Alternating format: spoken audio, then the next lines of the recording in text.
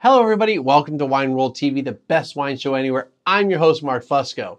Before we get started, make sure you're smashing that like button and subscribing to the channel. Every like and subscription helps build the channel. Even better, spread the word to your friends about the best wine show anywhere. All right, welcome to my series of reviews of wines from Domaine Bousquet. I've reviewed several of their wines over the past few years.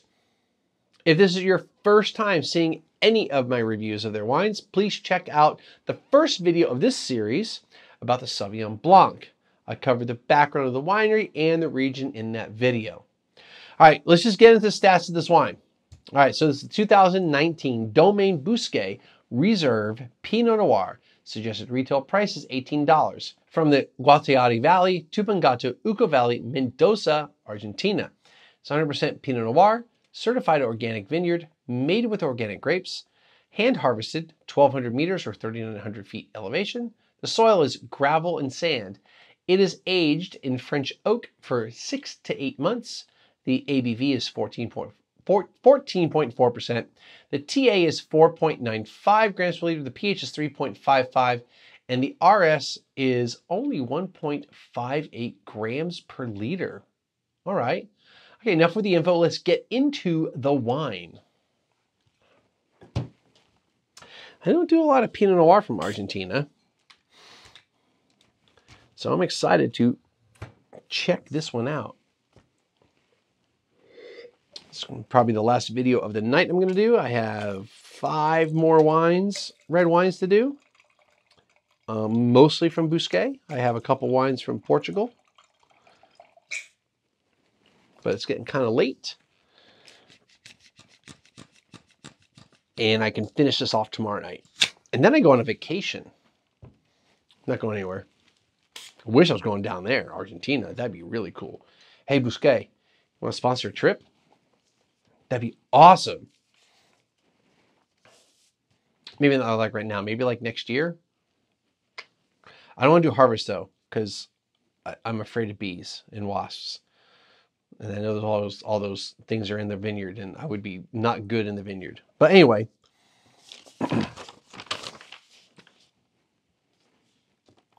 right, I just kind of got lost in something here. All right, so typical Pinot Noir, as far as like we talked about color, it's, you know, really medium minus in the intensity of color. We do have, you know, a bit, you know, kind of a reddish color here. I wouldn't call it ruby. It actually kind of looks like a kind of a light cherry, which, you know, I know that cherry is the predominant flavor in Pinot Noir as in general, but, you know, it's kind of a, you know, light red. It kind of borders almost orange, but not really. And this is what vintage again? 19. So it's not, shouldn't be oxidizing. You know, very little staining on the glass. I don't think I did tearing in the last wine, but yeah, you know, medium plus. I mean, the 14.4, yeah, okay. I've also been using a lot of wines in this, so there might be some residual on the side here too. So I would call it medium minus in the intensity of aromas, but it is youthful. Now that I stick my nose in it, you know, there's that kind of a bright red cherry. I kind of feel like I get a little bit orange peel too. A little bit cranberry, more dried in nature of the cranberry rather than the bright kind of ripe cherry. Get a little red hot, little cinnamon going on here. There's a lot of red going on in this wine. Touch of baking spices. So I mean, you know, the oak is doing its job, imparting a little bit of aroma too. Let's just get into the palate here. Walks and talks like a Pinot, a little bit light, dry, of course. I don't know if I've ever had a sweet Pinot Noir, but definitely dry. The fruit still in that somewhat ripe stage. I wouldn't I wouldn't confuse this with a Burgundy or even a New Zealand. I might kind of go, oh, it might be a cool climate New World wine, you know, which New Zealand's cool climate, and Tasmania is a really cool climate, but I would put this in a slightly warmer climate or a climate with more sunshine like this, where this is coming from. So I'd probably put this like, say, cool climate California type of thing. So it's got enough ripeness of fruit. It's really cherry dominant, but I do get that. I do get a little bit of orange peel. There's a touch.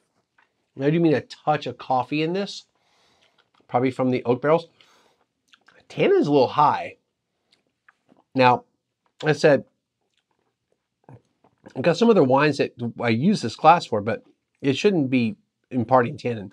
Tannin's a little high. Now that could be because of high elevation, even though the color is right. It might be building up the tannin because high elevation, it's like I talked about, I should have talked about in the first episode. I've talked about it in plenty of episodes in the past, that you get more phenol components in the grape skins because it's like trying to protect the grapes from the UV rays. More UV rays, higher the altitude, or the higher the altitude, the more UV rays. So the tannin might be a little bit higher than say what we would get, say, Burgundy or Arizona, or not Arizona, Oregon. I don't know where Arizona came from. But it's smooth. It's easy to drink. It's light. It tastes good. Yeah. If you're wanting to dig on some Argentine Pinot Noir, I like it. Are there Pinot Noirs out there I like better? Yeah. But I think it's got something, a little uniqueness to it. That's what I like about it. It doesn't taste like anything else. It doesn't taste like Burgundy. It doesn't taste like Oregon. It doesn't taste like California necessarily. That's the closest I would do it. Like Anderson Valley, maybe Monterey, California Pinot Noir. I think there's a little more strength to it, a little more structure to it with the tannin. A little more swagger to it, a little more rusticity to it. It's kind of like, I'm Pinot Noir and I really don't care what you think about me, but I'm gonna let it all hang out and you're gonna love me for it. And I think it's a good wine. Let's put it this way. I'm really going to enjoy this wine at some point in the future with food, especially, because I'm gonna have to remember this is a wine I can't just drink on its own. And I gotta have some really good food with this one. It's light in body, but the tannin is really kind of like, hey, let's talk. All right, so anyway, enough trying to be stupid and funny and silly. It's a good one. All right, that's going to do it for today's show.